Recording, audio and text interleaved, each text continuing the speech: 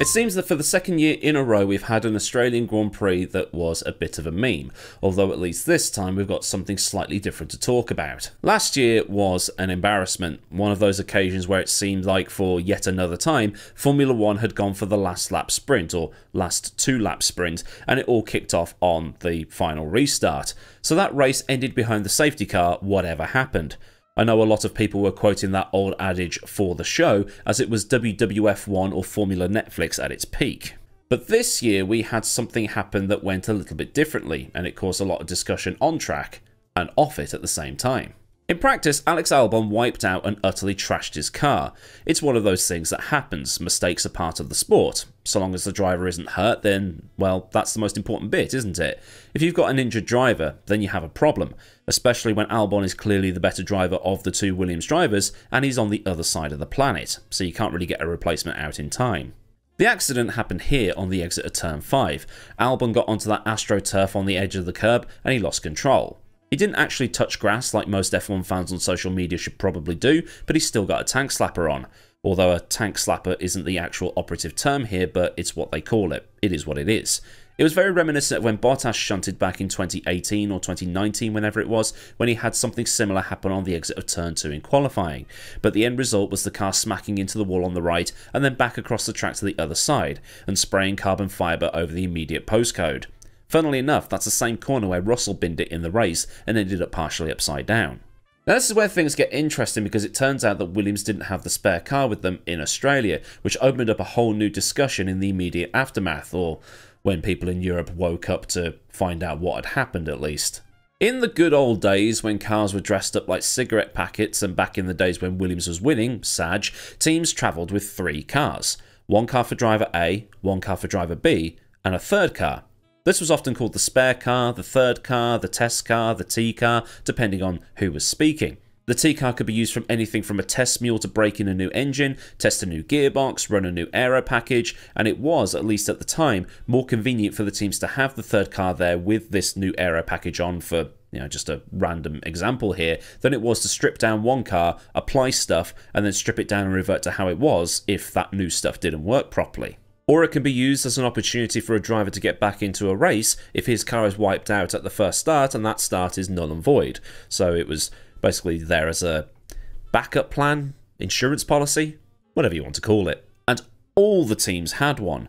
Didn't matter if it was the rich boys like Williams, McLaren or Ferrari, or even the minnows of Minardi, Arrows or whoever. Now some teams might not have had one if they were really cash strapped. Life, for instance, they only had that 1 chassis for the whole season, Andrea Moda 2, but even Tyrrell in 1998, when they're at their most broke, had one.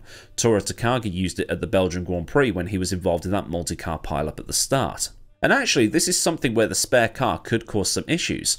They only had 1, and if 2 drivers were wiped out, then it was down to the team who got the spare. In that instance with the 1998 Belgian Grand Prix, 4 drivers couldn't take the restart because the car had been allocated to their teammate for whatever reason. The Stewart was given to Verstappen because Barrichello sustained minor injuries, and the other 3 that didn't take the restart were Panis in the Prost, Salo in the Arrows, and Rosset in the Tyrrell. And this could all be down to drivers and relationships and politics and sponsorship and things like that. For instance, Ricardo Rosset at Tyrrell. That's well documented, especially the whole thing regarding Monaco 1998, which is something I need to look at in the future. People have been asking for the downfall of Tyrrell's story.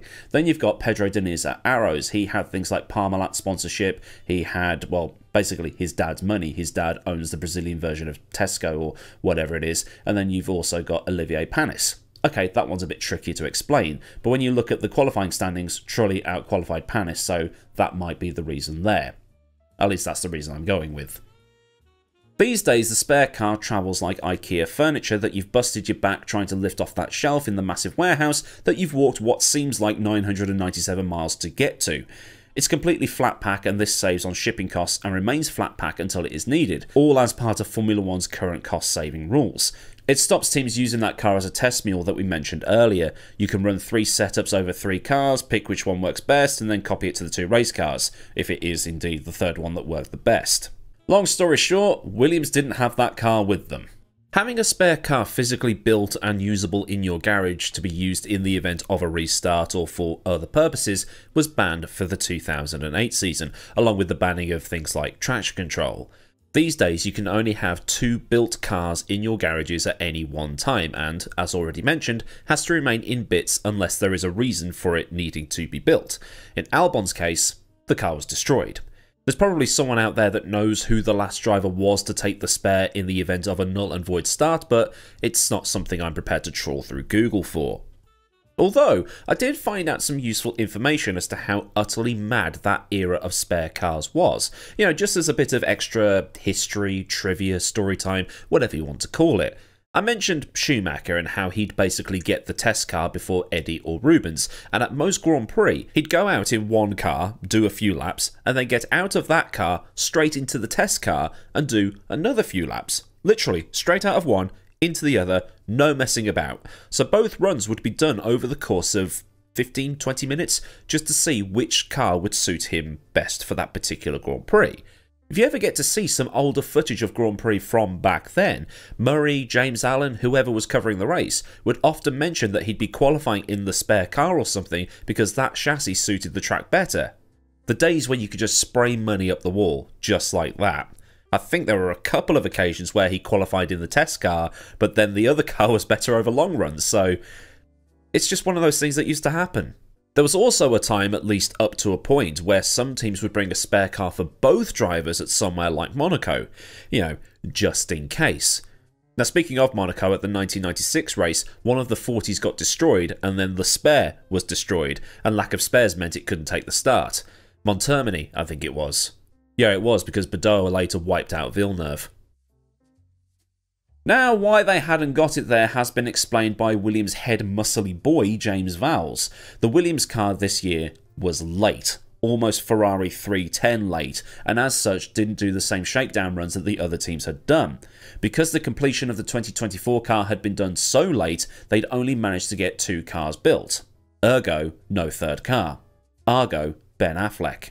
Vowles said, "As a result of the work that took place across the winter, we stressed the organisation to the absolute limits. We pushed everything as far as it could do, and what it meant as a result of that is off the back end of being very late on some of the production, the spare chassis completion date starts to move backwards. No team plans to come to an event without a spare chassis. In doing so, you create risk. In the absolute best case, it's uncomfortable. In the worst case, one of the cars is not racing, and that's the situation we face today." He followed that with, "We have to ensure that we never ever put ourselves in that situation again going forward in the future. We are here to go racing, and to only have one car here on Saturday and Sunday simply isn't what we're built to do." And all this as well comes off the back of the news that up until very recently, Williams wasn't using a database to inventory all of their stuff. They were using a spreadsheet. Microsoft Excel is great. I've used it a few times in these videos, whether that's for the videos where I visit a classic season with modern points, or I need to make a chart of some description, or it can take a modicum of pain out of doing complex calculations. I still get PTSD from that live sound system design module and the acoustics module at university every time I see my copy of the Master Handbook of Acoustics. For adding, subtracting and calculating, it's a very handy tool. And for invoicing people. Williams was using Excel to do something that a database would have been way more efficient for, and they were actually using the spreadsheet to design the 2023 car. When Vowles joined the team last year, he was shocked to find that around 20,000 components had been logged on a spreadsheet that was not just extremely inefficient, but was later described as a joke, and I wonder if he thought someone was having him on when he first saw it. The reason it was such a pain in the arse to navigate is because of how complex a Formula 1 car is. A front wing isn't just a front wing. It's the main plane, it's the different elements, it's the end plate, it's this bit, this bit, this bit, this screw, this bolt, this bit here, and 400 or so bits later, you've got your front wing. Having all that listed on a spreadsheet is going to be utter carnage to get through, and is going to cause a bigger headache than Mick Foley had after The Rock smacked him 11 times in the face with a steel chair in that I Quit match. I mean, yes, you can have multiple tabs, pages, whatever you want to call them, on a spreadsheet, but when you need to track all those smaller individual parts and then tick them off one by one as they're done, you see where this gets insane? It's going to be even worse when you're a Formula 1 team of all things, and precision is key. And that's why today's video is brought to you by Slack. It's not actually brought to you by Slack. I wrote that in as a joke. I'm trying to be funny.